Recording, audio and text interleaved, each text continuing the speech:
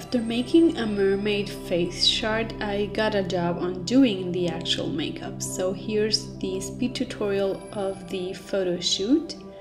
So the first thing I did was I mixed MakeupForever's Flash palette, and I mixed a little bit of the turquoise, a little bit of green, and a little bit of blue to achieve that color on the eyebrows. So I applied that cream base on the eyebrows, and then I started to apply GlamourDollEyes Fiji Mermaid over it to seal it and to get the real Fiji Mermaid color that I used on the face shard.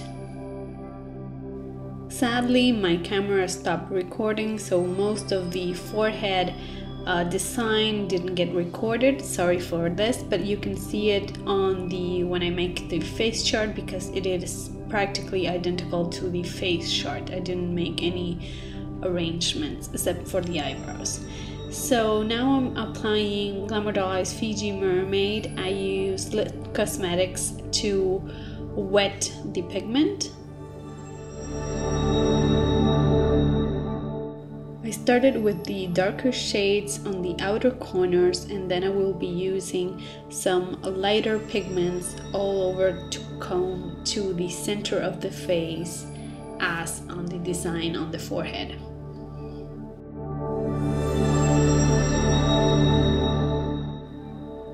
While I was doing the makeup on this model, other photos were taken of another model that I did the makeup for. It was a kind of like a mask, vitro mask. So you will see that photos in those tutorials later when I have the final photos edited by the photographer. Now I'm using a lighter color in Recruit, and then I will be applying the lightest shade that I have applied, that it's Mackinac. So just to finish with that transition of colors. I glued all the rhinestones with duo eyelash glue. So I'm applying the eyelash glue first and then putting the rhinestones. The bigger ones, I used my fingers to apply them, then I used the cotton bud to apply it that I learned from Claire Delise art.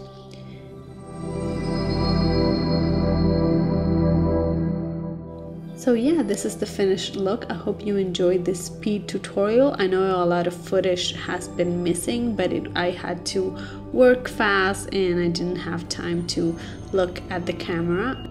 I was really happy to see my face chart come to life in a professional photo shoot. So I hope you enjoyed this behind the scenes and photo shoot. Thank you so much for watching. Take care. Please comment, rate, and subscribe. It really means a lot. See you next time. Bye.